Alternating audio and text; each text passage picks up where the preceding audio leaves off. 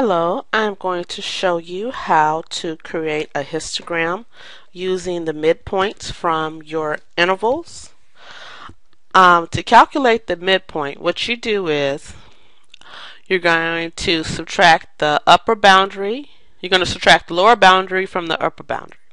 So for example, if we look at our first class or our first interval, this will be 14 minus 10. We get 4. We then take 4 and divide it by 2 and we get 2. I'm going to take that 2 and I'm going to add it to each one of these lower boundaries. So 10 plus 2 will be 12.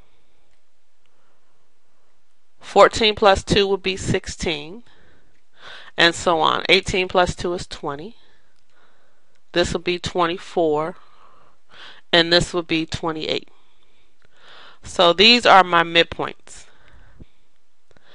And we're going to use the midpoints and the frequencies to make our histogram. So let's see if I can share my screen with you.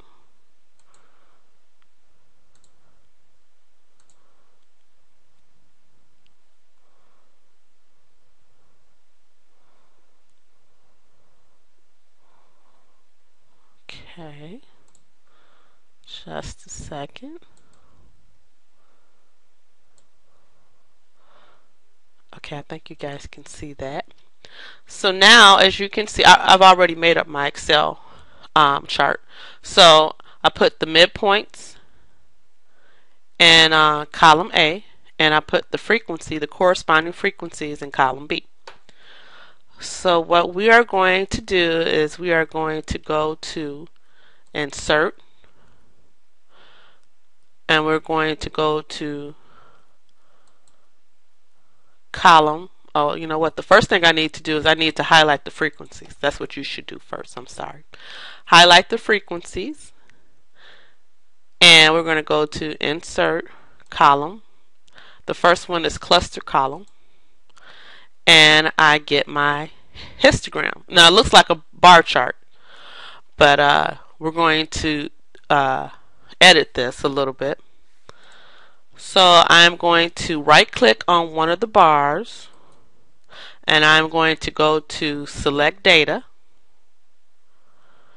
and then I'm going to go to Edit. Oh, did it come up? Hello? Let's see, did it come up? What happened to it? It didn't work. Okay, let's try it again. Go to Select Data. We're going to hit Edit. Okay, there we go. It says Axis Labels. So now I'm going to highlight the column in which my midpoints are in. So I'm going to click on A2 all the way down to A6.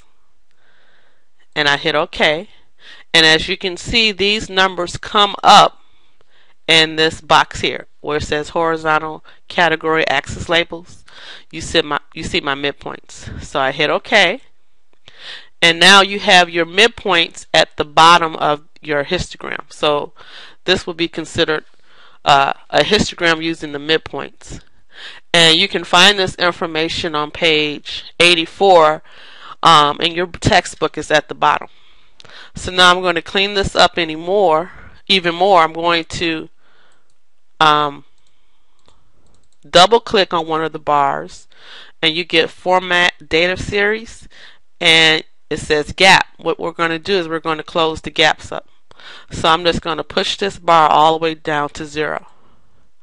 And then I hit close, and as you can see, I no longer have gaps. So this is my histogram. Now when you do your histogram, let me stop sharing just a second. For your intervals, I believe yours start from 20 to 25. I'm just going to